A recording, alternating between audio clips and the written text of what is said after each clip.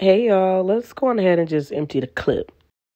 So we got lots of leaks today, or not today, but lots of leaks came out within like the past like day or two. So jumping right on into it, this is a leak of one of I think the new from the Forever Bratz line of course Jade, Sasha, Chloe, and Yasmin. This is obviously Sasha. I'm gonna be honest, y'all.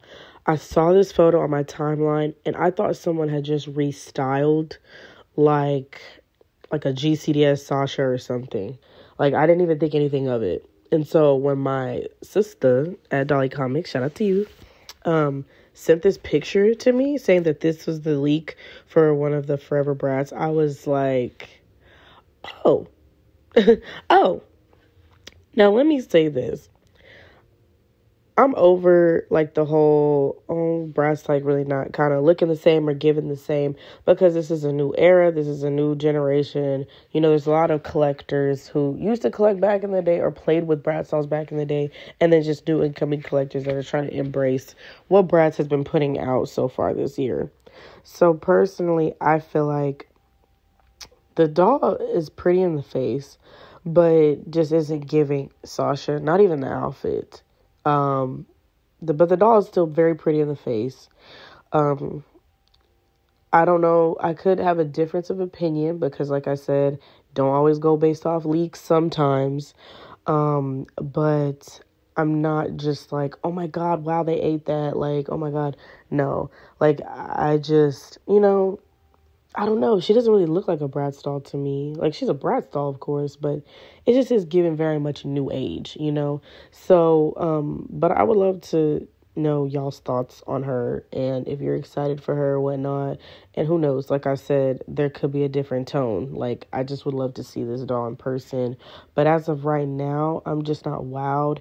And I actually also thought that the Forever Bratz dolls would end up looking like how they do in the TikTok series, even though they're wearing recycled outfits from back then. I just really thought that that was how they were going to look. Let me know if you thought the same. Okay, so next we have Miss Catty Noir, her G3 version. Let me start off with what I like. Actually, I'm going to start off with what I've heard. I've heard a lot of hell no's. I've heard a lot of hell no's. I've heard a lot of this what y'all wanted, right? And I've heard some, oh my God, love her.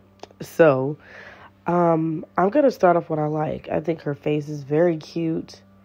And she's very reminiscent of her G1 self, which some Monster High fans, especially maybe those of both generations or maybe just of G3 in a way, whatever, but those who do still like G1, of course, look for G1 qualities in G3, and I do think that she still executes that.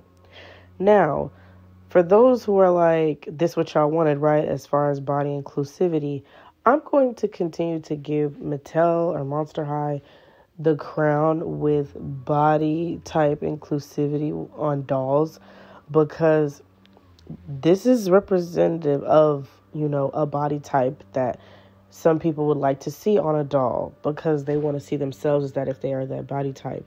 You know what I mean?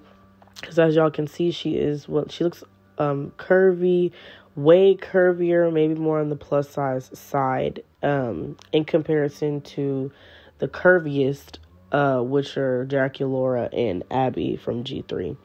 So they're still pretty spot on with this. Like, if you wanted this or if you asked for this, like, yeah, they pretty much delivered in the way that one would have maybe thought they wouldn't see or whatnot. Now, they do this with the Barbies, of course, but shoot, I think they even really just kind of went a little bit more full-fledged with making her more of a plus-size doll.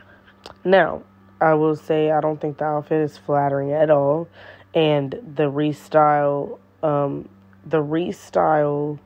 aspect of her might be a challenge because, like we've seen for all these years, most of our dolls are like slim, skinny, or like thick, and so I'm interested in seeing what the restyle factor will be like when some people get her and make do what it do, because you can make do what it do, okay? Like, you can. Uh, I will say, I don't think Caddy should have had this body type. Don't ask me my reason. For some reason, it just wasn't given that. Like, I just felt like, when looking at her, I was just like, this is, maybe they should have done a different character or something. Like, apparently some people say that they spotted Iris in this G3 series, and she is more plus size. So it's like, why don't y'all just make Iris a doll, whatever. But nonetheless, I can't say if I'm going to get her or not. I do think, like I said, the face is very pretty. I do like the pink and black. I've always really liked that about Caddy's dolls. But I would just have to see this in person, give her a try. You know what I'm saying? And I'm going to just leave it at that. Tell. What is this? I'm sorry. What is this? I hate this doll. I hate the new doll so much. Venus McFlytrap was so pretty in her original iteration. Her artwork was gorgeous. This new one just looks nothing like her. And that's what I dislike about it.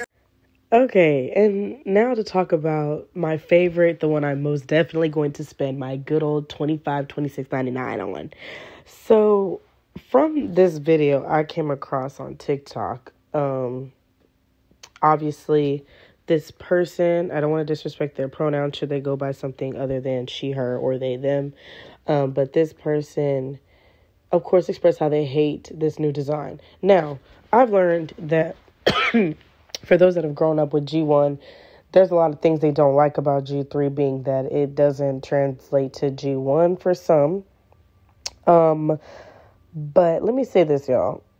It's very interesting when people say, like, their opinions on a doll versus, like, how the doll looks. I actually think Venus definitely still encapsulates the essence of her G1 self. It's just, obviously, this is G3. This is a different version. And this is a black queen. I don't care what y'all say. This doll is definitely black coated, from the twists, the baby hairs, the nose, the facial features. Like, this is a black coated doll. And I wouldn't be shocked if her voice actor, whatever, ended up being a person of color that happened to be black. Now, of course, sometimes with non-POC collectors, from the POV of a POC collector, it is interesting hearing, like, how much one might hate a doll when it's representative of somebody of color, specifically somebody black, or just whatever, or just a POC person in general. Because the tone, it's one thing to say, yeah, you just don't like the doll, you don't like the redesign, which is what that person seemed to have said. But when you go all into like, I hate the hair, I hate her face, and all that, there's just tones, there's undertones to that. That's like, it sounds like you might just not like her because she looks a little bit more black girl-ish, right? So, yeah, and that's just something POC collectors, like, we see it, we know when we're hearing those kind of undertones from our non-POC counterparts when they talk about these dolls.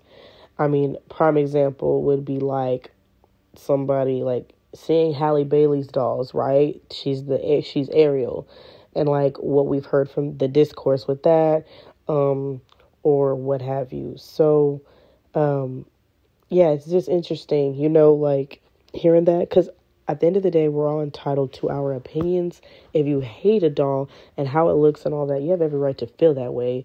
But it's just the hope that you just really don't like it because it is like a redesign issue, or the color scheme's off, or you don't like the outfit, and hopefully not something based upon this doll looking representative of somebody of POC, because obviously Venus McFlytrap monsters don't exist. So when these designers, especially with G3, are trying to translate the looks of these dolls into something different, they also got to go based off of what they see, what type of people they see. I'm going to just say right now, twists and baby hairs didn't just get pulled out the ass of the sky. That got pulled from black women and such, and certain facial features. So, yeah, but either way, I think Venus is a 10 out of 10. I will be getting her, and I would like to know y'all's thoughts as well on her.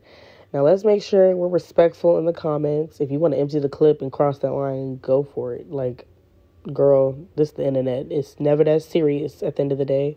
But I would like for y'all to be respectful to each other in the comments and people's difference of opinion, because there's some strong opinions going on right now based off of these specific G3 dolls. I'm not even talking about the redo of like the core dolls or even Spectre's doll. I don't give a fuck about Spectre's doll. I really don't. But like just around specifically like Caddy and Venus, like that divide in opinion is deep. So I would like to know, what are y'all's thoughts? But anyways, thank y'all so much for watching, and again, chit chat with me in the comments, and I'll see y'all in the next video. Bye, boos.